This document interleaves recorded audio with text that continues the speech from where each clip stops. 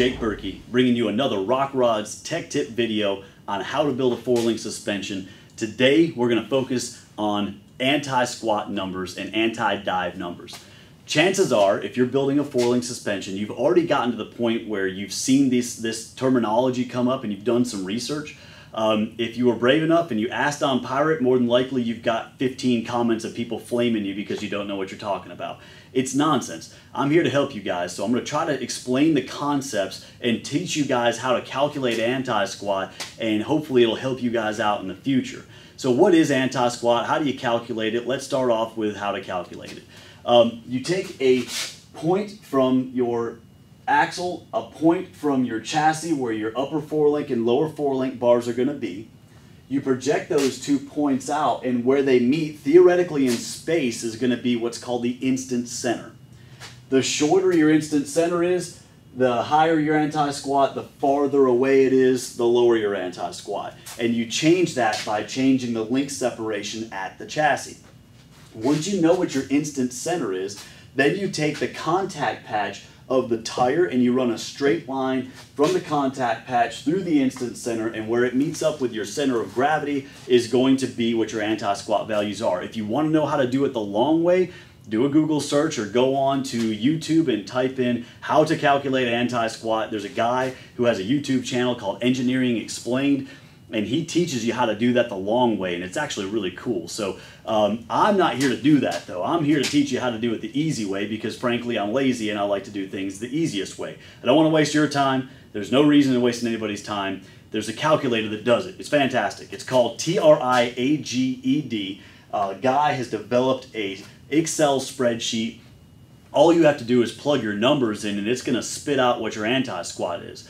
You're going to need to know your chassis weight, you're going to need to know your unsprung weight from your axles, you're going to need to know your tire diameter, your wheelbase, and your center of gravity. To get your center of gravity, we'll talk about that real quick, because all the other stuff I think that is pretty self-explanatory.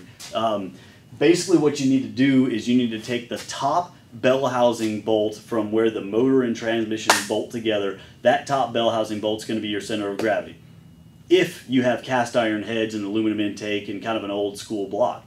If you have a newer block and you have aluminum heads or an aluminum block and a plastic intake, that center of gravity is going to be a lot lower. So what they suggest to do, or what I suggest to do, is take the camshaft center line, and where it meets the back of the block and the transmission bolt together, that's going to be the point. So it's going to be a little bit lower because you have less weight up high.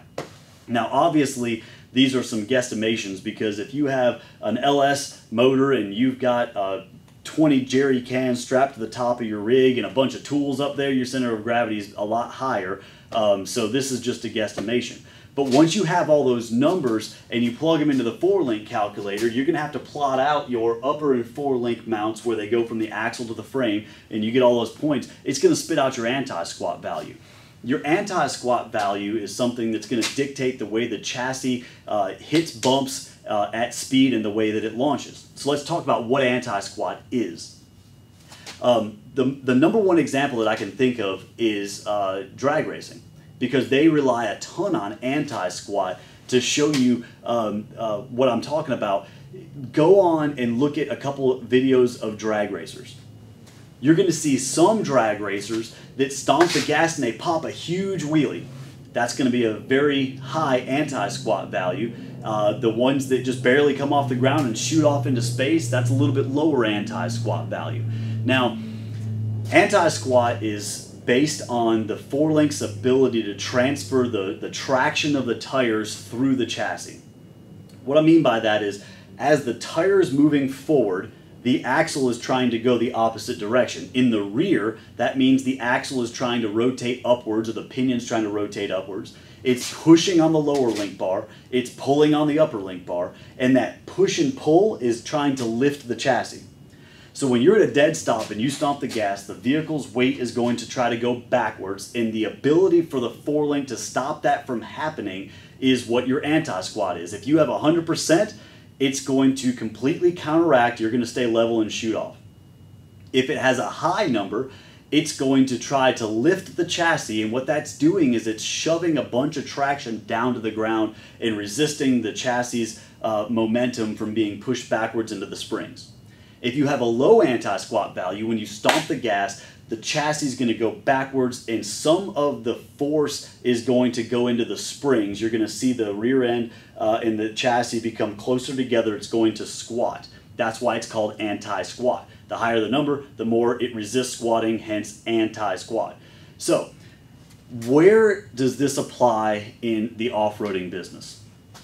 Well, if you're a rock bouncer or you're trying to climb a ledge and it's slick and nasty, when you stomp the gas, you want as much weight to go into the tires as possible from the transition of moving still to going forward. But there's trade-offs of that. What happens when you are, once you get your momentum going and you contact the rock ledge?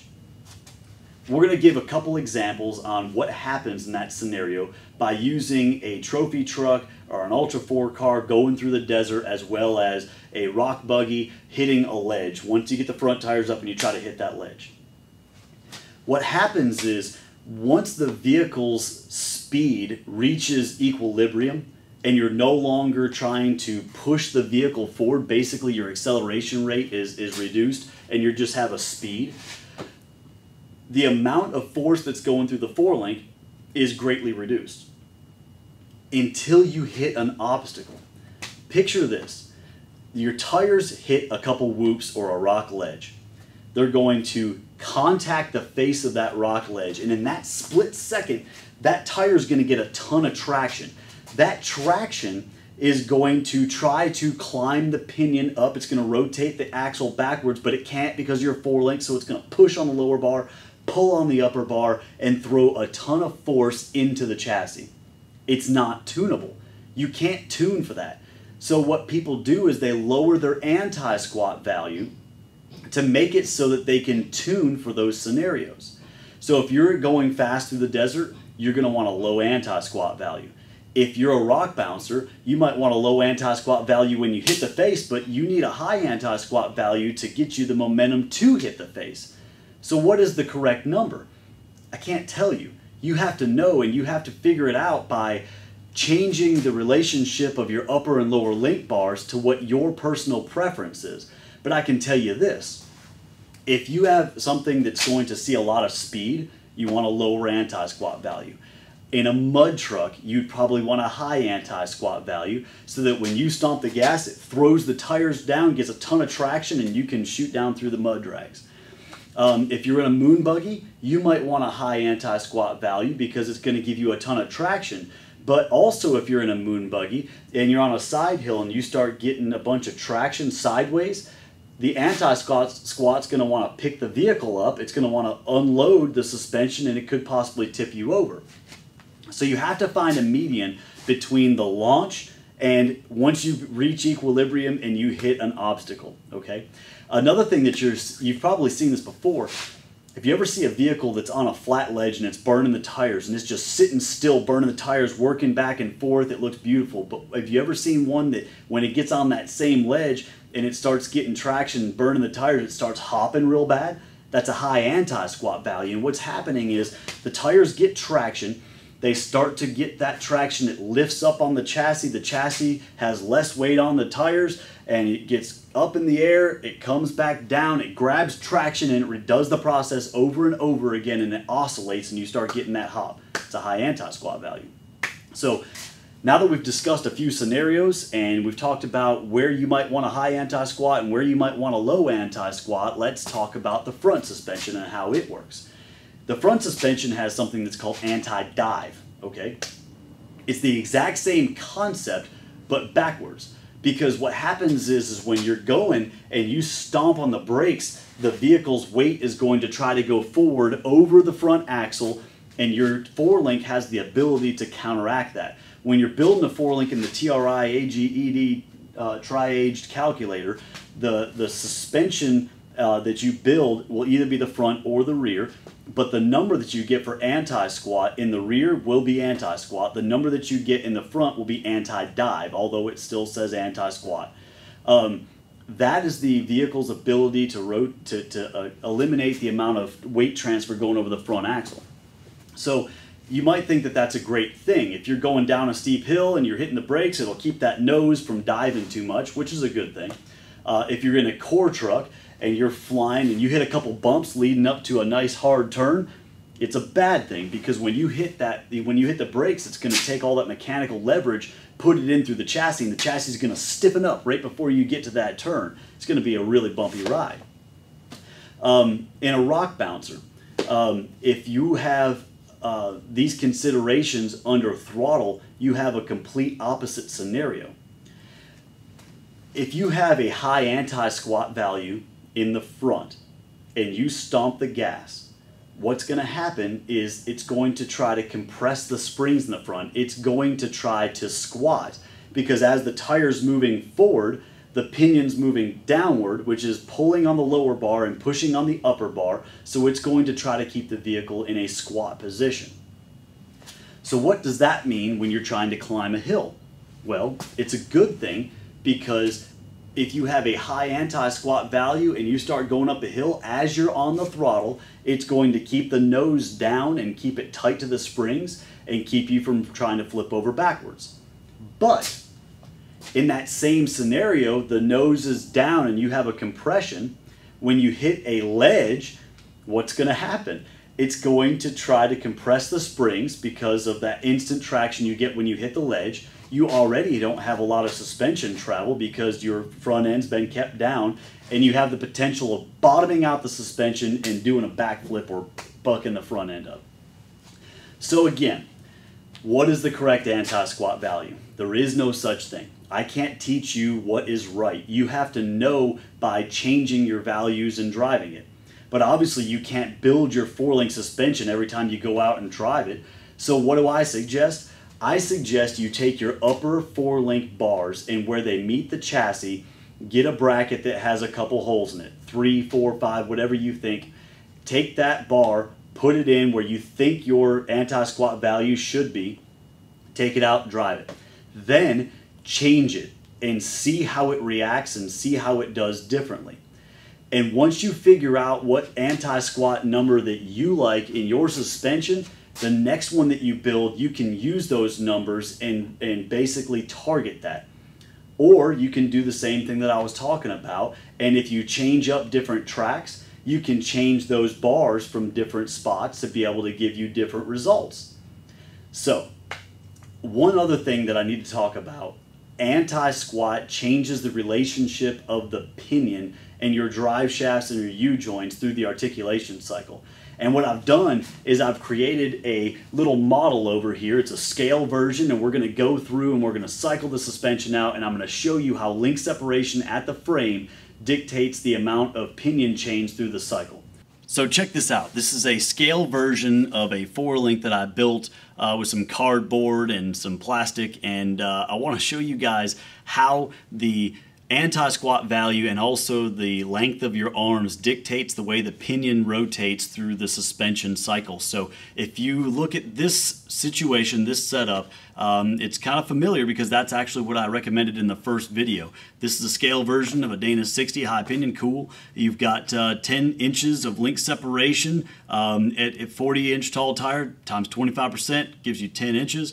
Your upper bar is shorter than your lower bar, and your lower bar is kicked up at 7 degrees. Remember I said the maximum was going to be 10, so this is at 7. Output shaft, and you have your ride height, and then this is going to be your full droop. Let's drop it down and see what happens. You're sitting at 7 degrees, okay? So that's our control. Let's see what happens when we increase the length of our upper bar only. We're not going to change anything but the upper bar, and the reason I know that is because with the upper being flat and the lower having the 7 degrees, it didn't change your anti-squat value. All you did was just lengthen. So we have the same anti-squat value and everything, but let's see what happens when we rotate down. Now you can see that the pinion is pointed higher.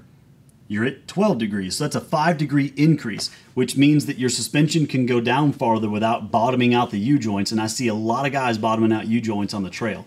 So that's a really easy trick and an easy way to be able to rotate your pinion up. Now, how does that relate to anti-squat? Well, let's take a look. we're going to do something drastic. We're going to make our anti-squat value extremely high, and we're going to take and pin it right here. If you remember from the lesson, the point at which these two converge is called your instant center. This particular instant center is right here. Take the bottom of your tire contact patch, go through your instant center, you'd have a crazy high anti-squat with this setup. So let's rotate it down. And what you notice is, as you rotate this axle around, it's going to stay pointed relative to that point right there.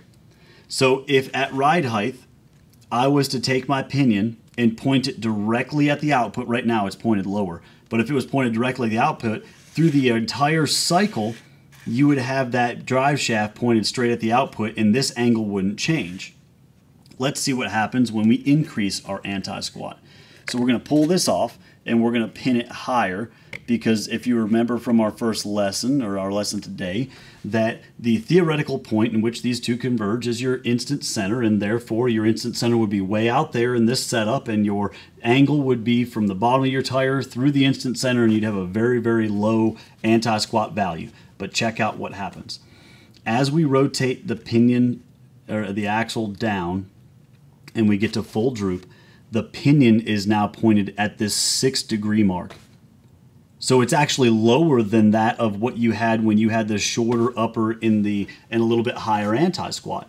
So what does that mean? That means that the lower number of anti-squat, the farther away your instant center is, the higher your link separation is going to be, and the more your pinion is going to drop downwards as your suspension droops. So keep that in mind when you're building a suspension, because as the suspension goes through its cycle, you need to make sure that your U-joints are going to handle what you're trying to do. The cool thing about the TRI-AGED calculator is that it will show you how your pinion is moving through bump and droop on the calculator. So you can actually cycle the suspension to where it's maxed out and see if you have enough degrees to keep your U-joints from binding. Now, I hope you guys like this, because it was kind of fun for me. I like doing this type of thing. So the way that I keep on doing this stuff is by getting ideas from you guys. So as always, put them in the comments down below.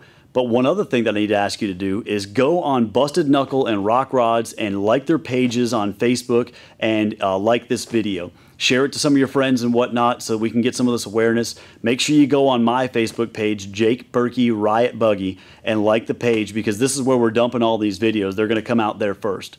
Hopefully this is something that will help you out when you're building your 4-link suspension. We're going to talk about a few more things, roll centers and things, and some extra videos coming up. So stay tuned, and hope to see you guys out on the trail.